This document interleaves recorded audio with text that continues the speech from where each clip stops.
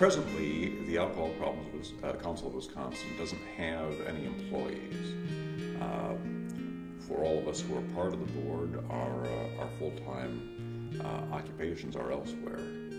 As a result, we concluded a few years ago that the most effective way for us to have an ongoing work outreach in this century was to do it through the internet. That works 24/7. And so we've tried to create resources that can be accessed especially by churches, by pastors, by people of faith. We feel like that's our natural target audience just now.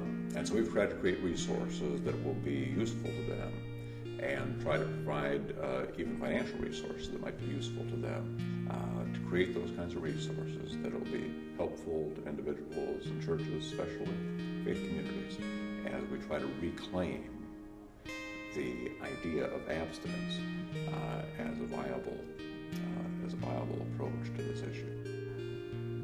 Our organization has two things that we do that we advertise for. One is that we offer scholarships for those who are interested in doing some education in alcohol and other drug education.